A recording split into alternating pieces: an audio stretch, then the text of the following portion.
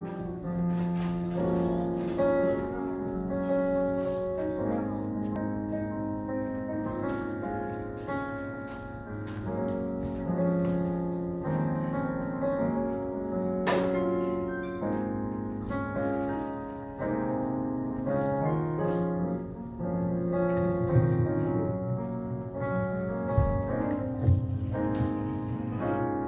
morning, Green Bethel Baptist Church. Good morning. Today is a day that the Lord has made. Amen.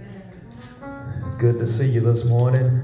It let me know that God is still in the blessing business. Amen. That's a yes, Lord, praise right there. As we come into the sanctuary, we put on our masks to protect one another from one another, and we maintain social distancing. Amen. Give God some praise. I see you, baby, clapping your hand. It's okay. That's all right. And let me know that you know who God is. Yes, Lord. I see you, Green Bethel, as you lift those holy hands toward heaven. Yes, Lord. Bless the Lord. I will bless the Lord at all costs. How many have a bless the Lord spirit in their soul this morning? If you don't mind, then bless the Lord with your praise. Lift those holy hands toward heaven. And if you know like I know, shout hallelujah. Hallelujah! Hallelujah! Yes, Lord, glory to your holy and divine name. To our very talented musical staff, it was good to see you this morning. Amen. Let's bless us with a musical selection to set the atmosphere in this place.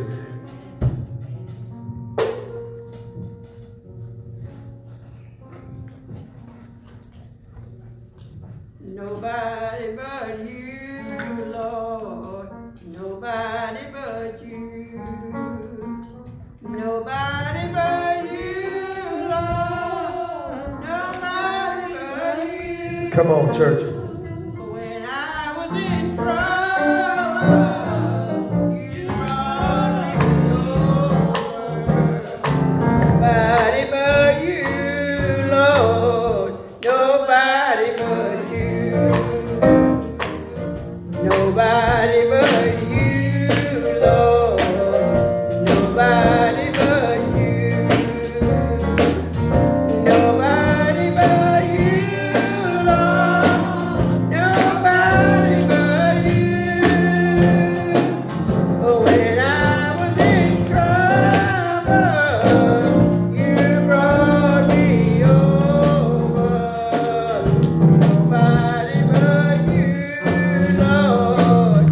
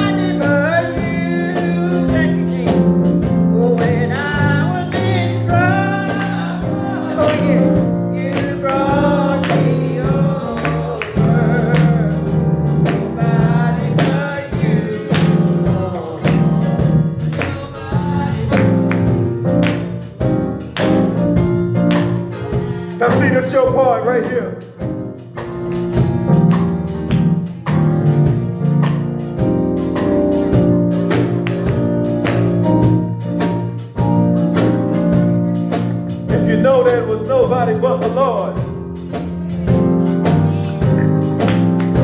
That's your personal testimony.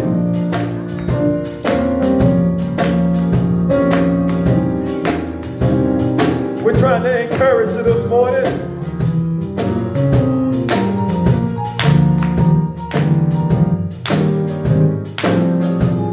Now just put those hands together.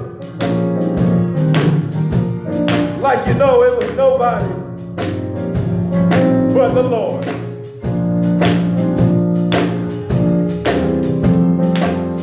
You see, when I was in trouble, it was nobody but the Lord.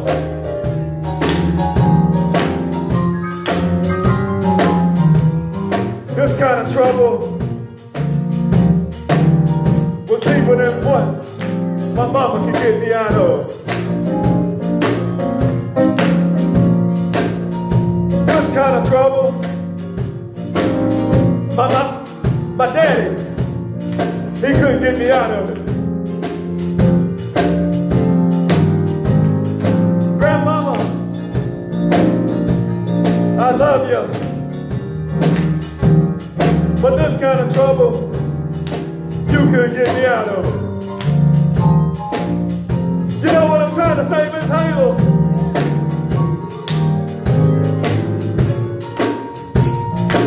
You see, it was nobody but the Lord.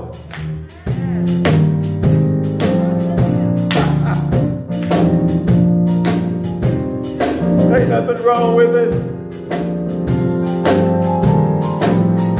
As we come before the Lord to worship Him with thanksgiving and praise.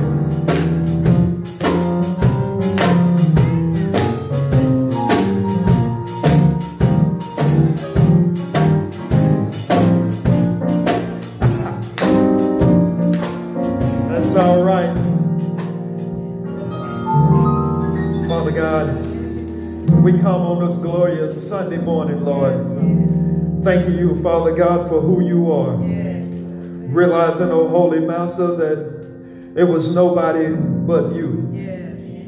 Nobody but you, Lord, who saved us from sin. It was nobody but you, God, who gave your only begotten Son. It was nobody but you, God, who allowed us to breathe the breath of life just one more day.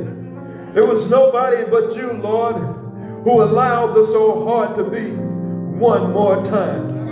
It was nobody but you, God, who allowed the blood to run warm in our veins. And we're gathered here at Green Bethel Baptist Church to praise your holy and divine name. Thanking you, Father God, for all you have done, all you're doing, and for all you will do.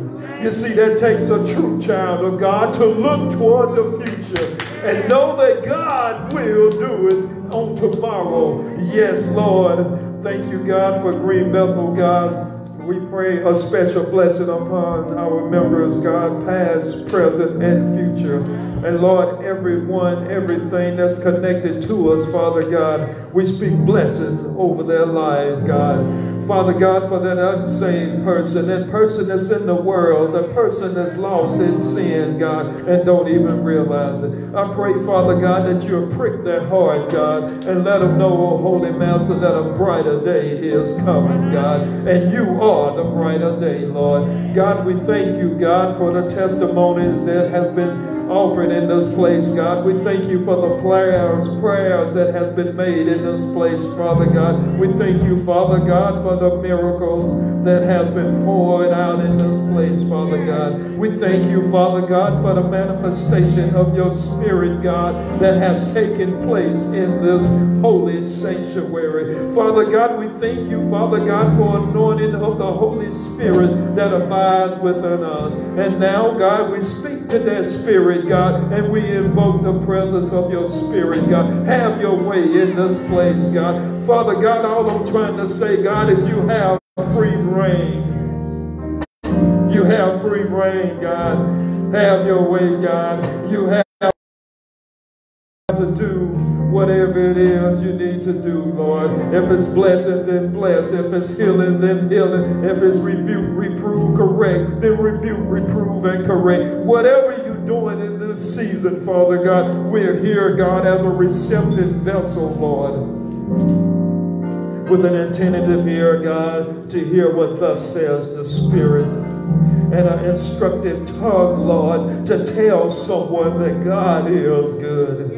A receptive heart, Father God, to receive that you have given us, God.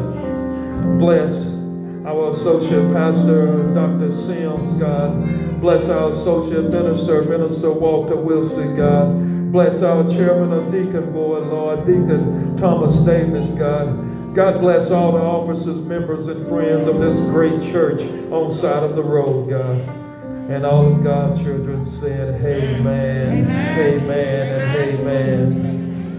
Amen. We ask someone to bless us with another musical selection as we prepare our hearts to hear from the Lord.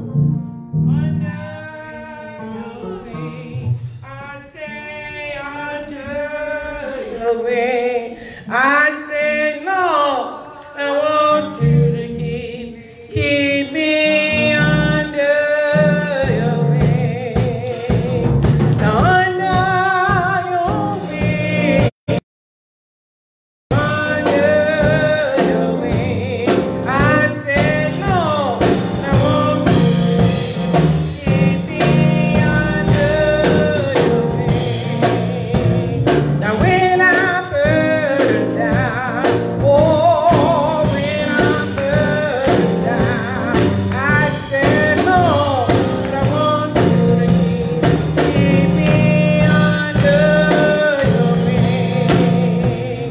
Now when I burn down, oh Lord, when I burn down, I said, Lord, I want you to keep me under your wing. Yes, Lord. Under your wing, Lord.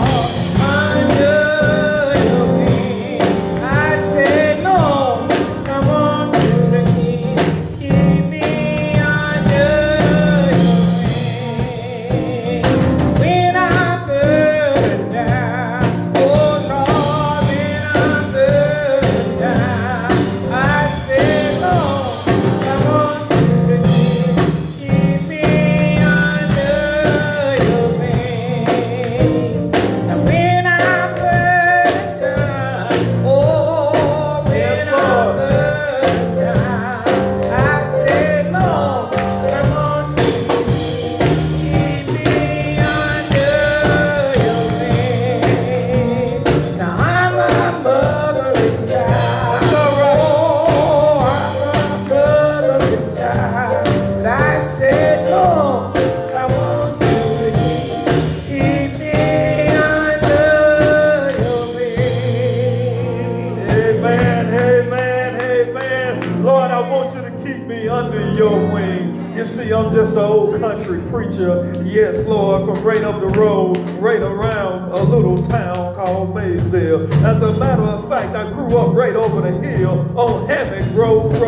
And see, since I'm a country boy, I know something about being under your wing. You see, after I was growing up, I used to watch that mother hen and her little deals. That's right, the mother hen and her little deals. You know, every now and again, the little deal would venture away from the mother. But when danger comes, the mother hen will open up her wings, and the little deal will go under her wings. Why? Because they know there's protection under her wings.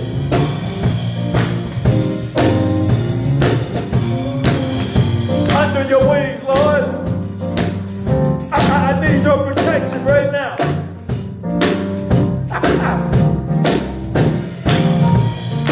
On my journey home, oh, on my journey home,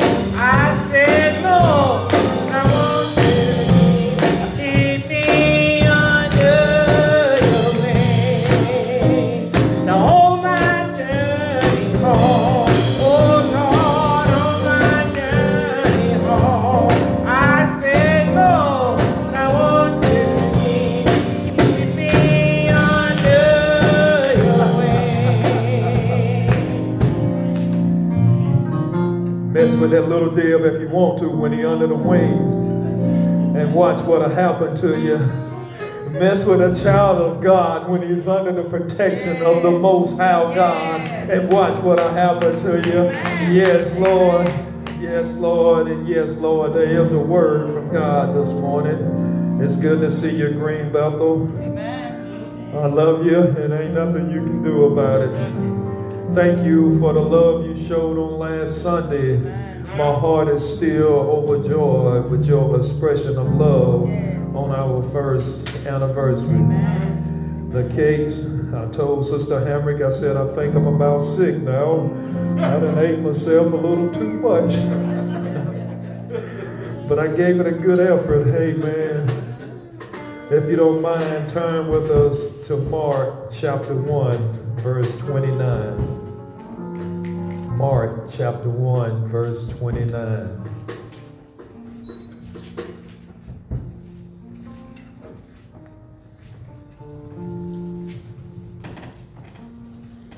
One of my co-workers was saying, why did you bring some cake to work?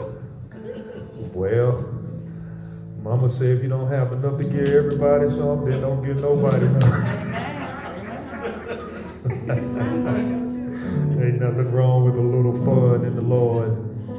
Mark chapter 1, verse 29. And we'll be reading from the New King James Version. And the word of God says, and we stand to reverence God. I know sometimes we take little traditions for granted, but I want you to know that there's a meaning behind it. You know, the word stood for the word when the word read the word, so we stand to give the word his word. Now, as soon as they had come out of the synagogue, they entered the house of Simon and Andrew with James and John. But Simon's wife, mother, lay sick with fever. Tell someone that was his mother-in-law. She lay sick with fever, and they told him about her at once.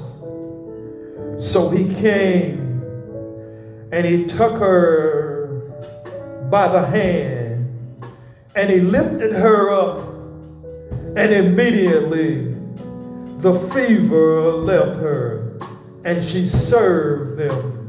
Is that not in your Bible?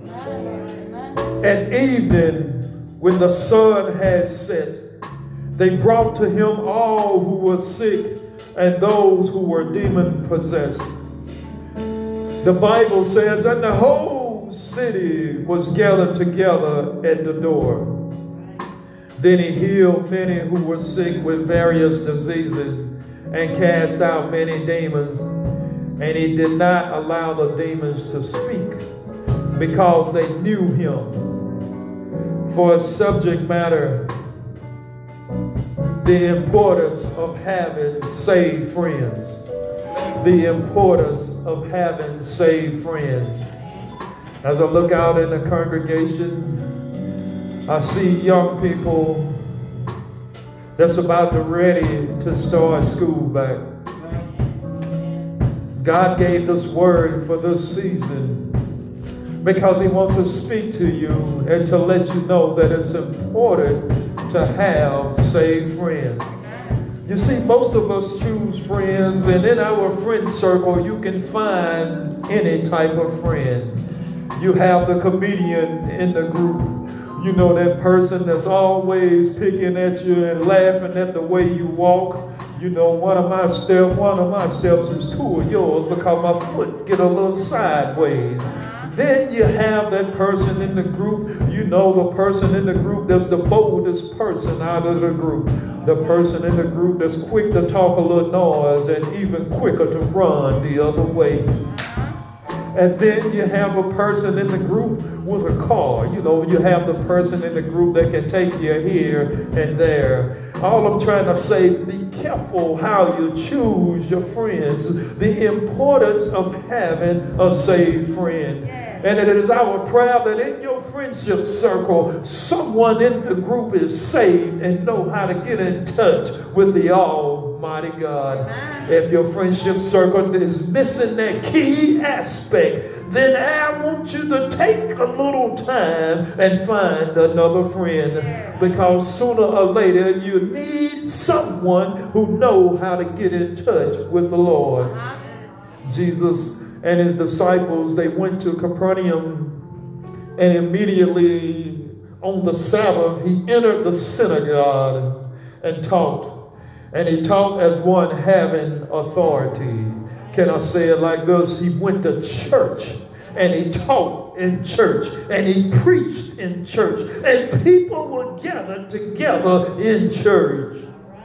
They were having church and the Spirit was high, because the Spirit himself was doing the teaching, and the congregation was able to receive that what thus says the Lord. The word of God came through the man of God. The word of God would come by way of the woman of God. The word of God is good for reproof. The word of God is good for correction, and the word of God is good for rebuke. The problem with that is we're not in the correct position to receive the word of God. Most of the time people are in church, but they're not in the correct position to receive what thus says the Lord.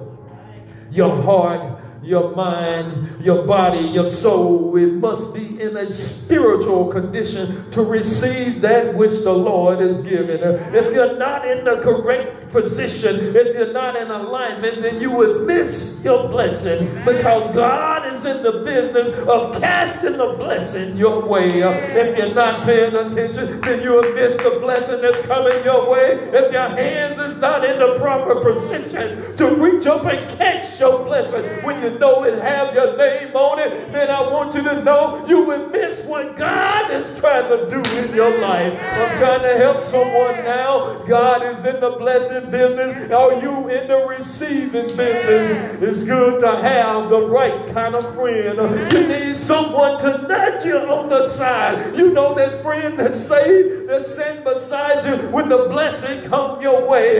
That friend needs to nudge you on the side and tell you, you know that's for you. And then you can reach up and grab it. You see, every now and again we might miss it, but that friend of yours who is saved will point you in the right direction. He points you toward Jesus, and Jesus will do the drawing. Yes, Lord. That's all I'm trying to say this morning. You should already be in the correct position. It means that you should already be in a spirit of thanksgiving. As you're driving down the road, something on the inside should tell you to get into a spirit of thanksgiving. Because as you look around, you're thankful for what the Lord has done to you, done for you. You're thankful for what the Lord is doing for you. You're thankful for what the Lord will do for you. You're thankful for what the Lord has done for your family, what the Lord has done for your friends. Because if He do it for them, He'll do it for you. You must be in a spirit of praise, because God allowed you to see another new day. As a matter of fact, you should already be in a spirit of praise, because the Lord is worthy of all our praise. Am I right about it? And when you're in the spirit of praise, you want to thank God for the goodness of the Lord. Something on the inside should manifest on the outside. If you have God inside of you, then that Holy Spirit will rise up and praise His own holy and divine name. The spirit of praise on the inside of me is dying to get on the outside. So it's something about that Sunday morning. You know, when you come into the already on fire for the Lord, and every now and again you just want to take off running and you can't hold yourself. All I'm trying to say is that if the Spirit of the Lord tell you to shout, then shout. If the Spirit of the Lord tell you to wave your hand, then wave your hand. If the Spirit of the Lord says clap, then clap. All I'm trying to say is praise God in your own way. Am I right about it? You can't praise Him like I praise Him. I can't praise Him like you praise Him. But if you put it all together, we'll praise and worship God. You see, the way God touched me may be different than the way God touched you. So my praise is my praise and your praise is your praise. But we offer them up to the Lord. You know that old familiar cliche that we always say, the praises go up and the blessing come down. So praise up and blessing down. Praise up and blessing down. Praise up and blessing down. That's what I'm trying to tell you this morning. Praise up and watch the blessing come down. Watch the blessing come down and fall fresh on you. Lord, as I draw closer to you, my worship will grow with intensity. If you notice, we started with thanksgiving and we ended with praise.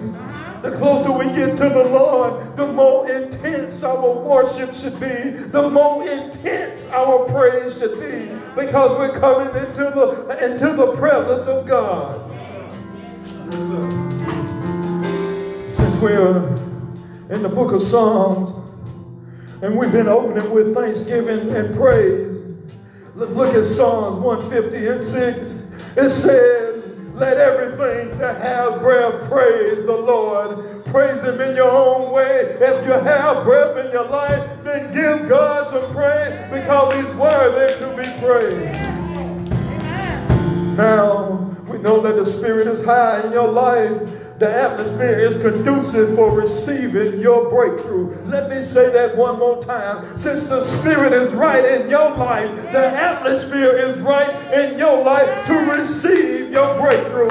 God will bring a breakthrough your way, but it's up to you to be receptive and to receive that breakthrough. God is speaking to someone now. He's talking to someone. I don't know if you're in here or on the smart device, but the point is your breakthrough is just around the corner. You see, now let's keep it moving.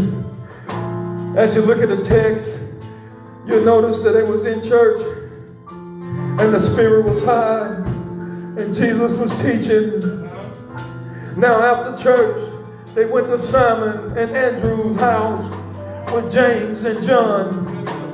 Can I say it like this? They took Jesus home with them. You see, most of the time when we leave church on Sunday, we'll leave Jesus in church on Sunday, and then we'll come back next Sunday, but we got it all wrong when we leave church on Sunday. Take Jesus with us, and if you take Jesus with you, just keep on listening. I'm going to tell you what happened. Am I right about it? Somebody know what I'm trying to say. It's good to have a saved friend, because maybe Jesus ain't with you, but that friend of yours that's saved, Jesus is with them. Jesus needs to be in the mix. That's what I'm trying to say. He needs to be in the midst of your circle. They took Jesus home with them. And guess what? People in your own household, around your house, people that's connected to you will miss a blessing because you did not take Jesus home. Now, with that said, you must look at your own situation and say, God, why you skipped over me and got my neighbor? Well, maybe because you didn't take Jesus home with you. You left him in church and you're going back to see him next week. I'm going to be honest with you. That's how some Christians are. They'll come to church and get filled on Jesus, but then they'll leave Jesus in church and won't come before the Lord until next Sunday. But what happened if God called you home before that next Sunday? Stay in His presence. That's the point I'm trying to make. Stay in His presence, and where you go, He go. Take the Lord with you. Simon's mother-in-law, the Bible says, Simon is Peter, by the way. She was sick and in bed with a high fever. She was so sick, she was right on the cusp of dying. It's good to have saved friends. If you're not saved, then get saved. If you're still not convinced that Jesus is real, then befriend a person who knows that he is. Because sooner or later, you're going to need someone on your side who know how to get in touch with the Lord. I'm trying to help you now. If you don't know how to get in touch with the Lord yourself, then maybe that friend that's saved will get down on their knees and pray for you. Your parent that's saved will get down on their knees and pray for you. You wonder why this generation is so prosperous and so spoiled, because we're living on the praises of our foreparents. Yes, Lord. Thank you, God, for that saved person. Mark says in his book, he says that they spoke to Jesus. This indicates their closeness with the Lord. They didn't yell and say, "Hey, Jesus, come over here." The Bible said they simply spoke to Jesus. That alludes to the fact that Jesus was close by their side.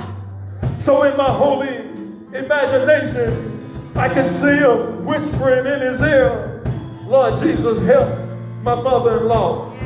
Am I right about it? Maybe Mark, maybe Peter didn't say it himself, but maybe one of his friends said it. The Bible says, "and they," which means it was more than one. They spoke to Jesus. This indicates how close they were. They is plural, more than one. So you need to have more than one person in your circle who know how to get in touch with the Lord. Where 2 or 3 is, God says he will be in the midst. Distance, it did not separate them from the Lord. The fact that they spoke to Jesus, they told him about her at once. They didn't wait, because remember, they had just left church and the spirit was high. So let me paint a picture of what happened in church as Jesus was teaching. You know how the unclean spirit came and Jesus had to rebuke the unclean spirit. Jesus had to tell the unclean spirit to be quiet, just sip it. And then his fame immediately grew, and the overflow went out from the church into the house.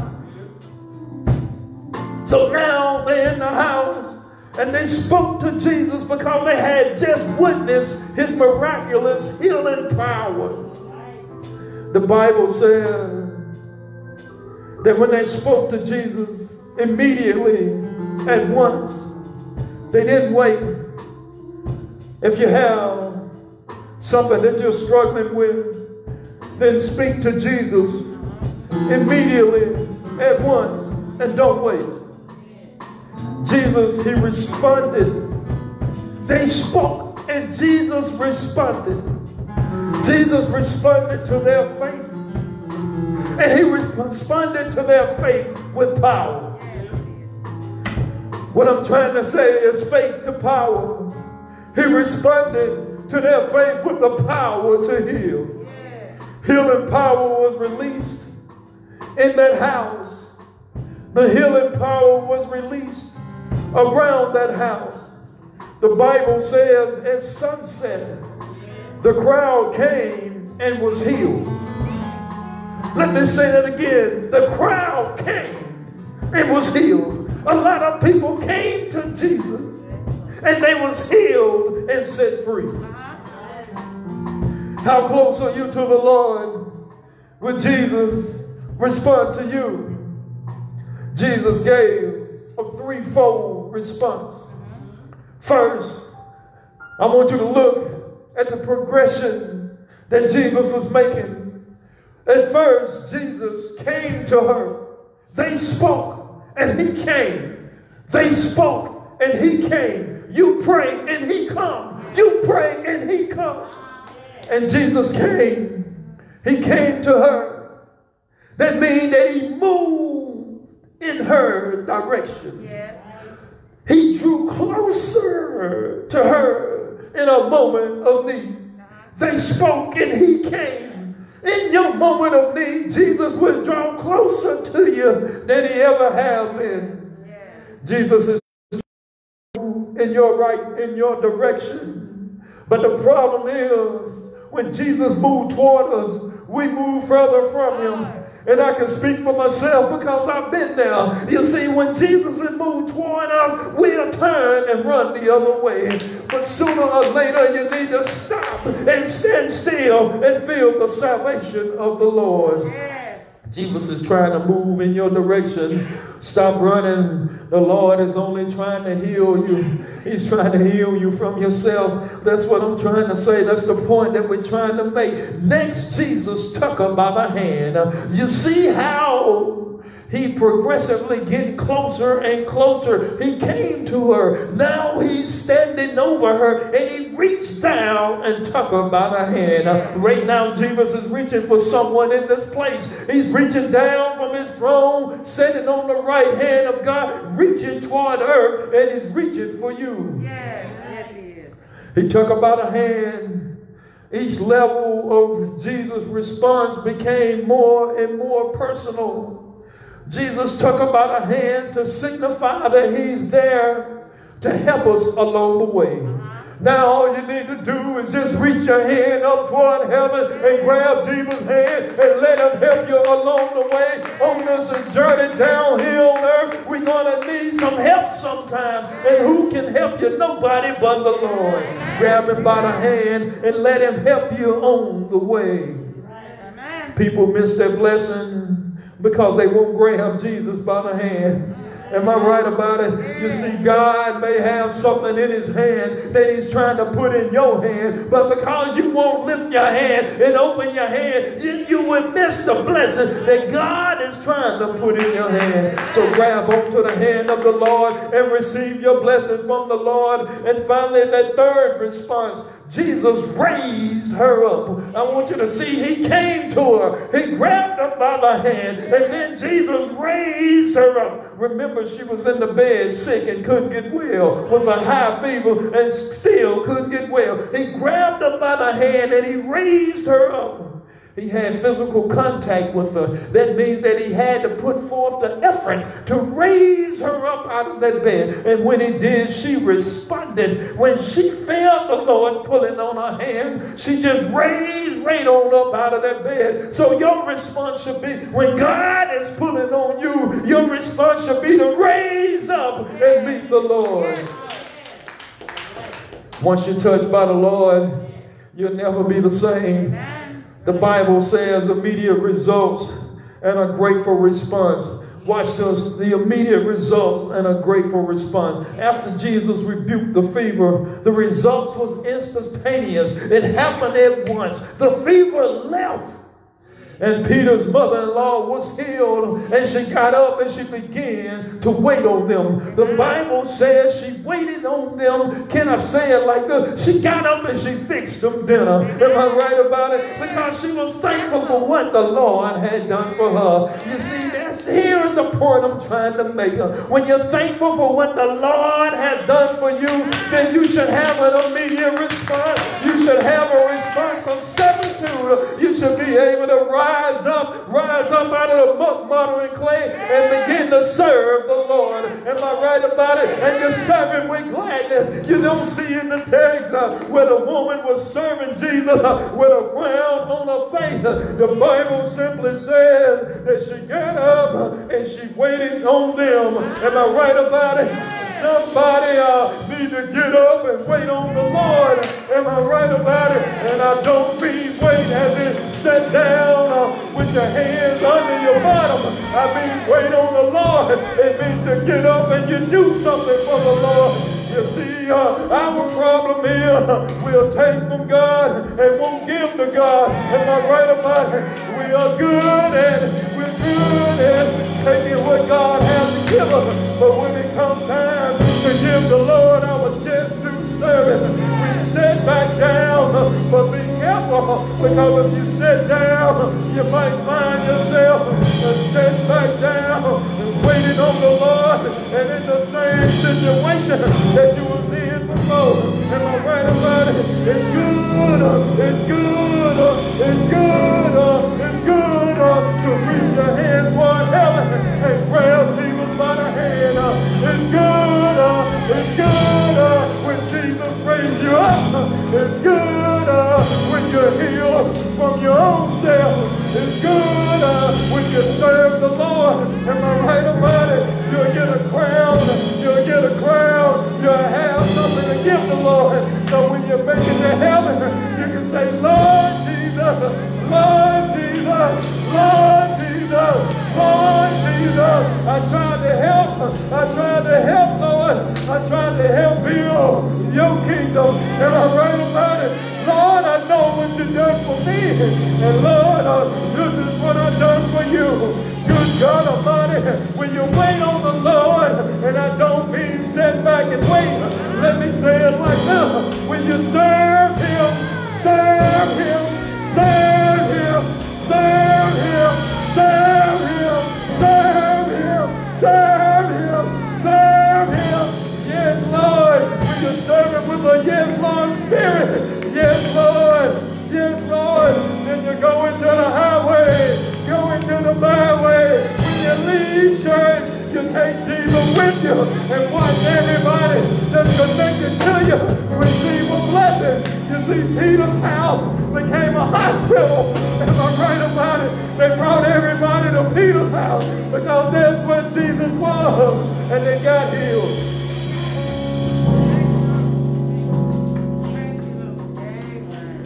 Take Jesus with you. Take the Lord with you. And make sure you have someone in your friendship circle who know how to get in touch with the Lord. You notice the friends, the disciples that He called, they all knew the Lord. The Bible doesn't identify which one spoke. It simply says that they spoke. The important part is that someone speak to the Lord. That's your part. Speak to the Lord. Speak to the Lord for yourself. Speak to the Lord for your family and friends. Speak to the Lord for that person that don't know God. Because when we make it to heaven, we don't want them to be lost because we didn't speak to the Lord on their behalf. Let us stand.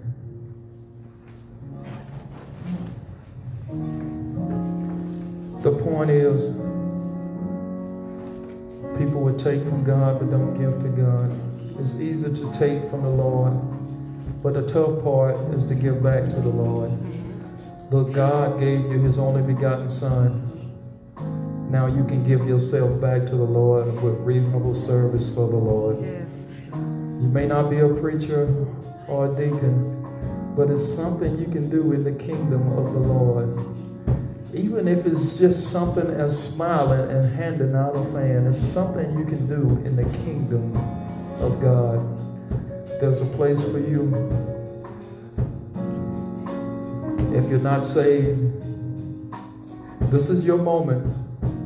This is our formal invitation for you to come, confess, believe, and receive. Confess your sin, confess your need for God. Believe that Jesus is God's only begotten Son. Believe that He died on the cross for you and receive eternal life. I'm not saying that you won't see death on this side of the earth, but what I am saying is that eternal life after death comes in judgment. That's the eternal life that I'm speaking of. If everyone here is all saved, then now is the time till we speak to the Lord, just as they did in this text. We know someone who is not saved. Speak to the Lord on that person's behalf. You don't have to speak to me, but speak to the Lord and He will respond. He will respond on your faith. Speak to the Lord.